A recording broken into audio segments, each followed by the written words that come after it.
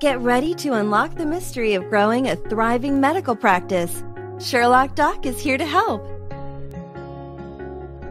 In addition to accepting private insurance from your patients, your practice may also want to accept government-sponsored medical insurance such as Medicare and Medicaid. The two programs cover very different populations, so it's important to understand the differences between them.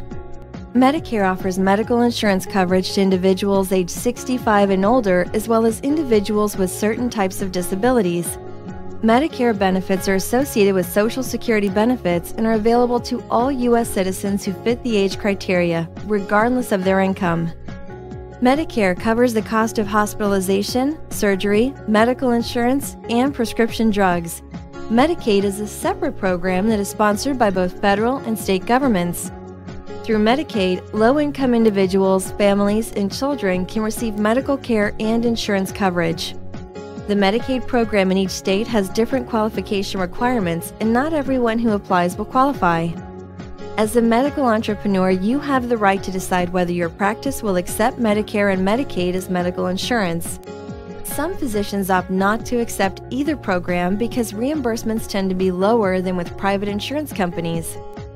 Others are committed to offering equal opportunity health care to all patients, regardless of their age or income status.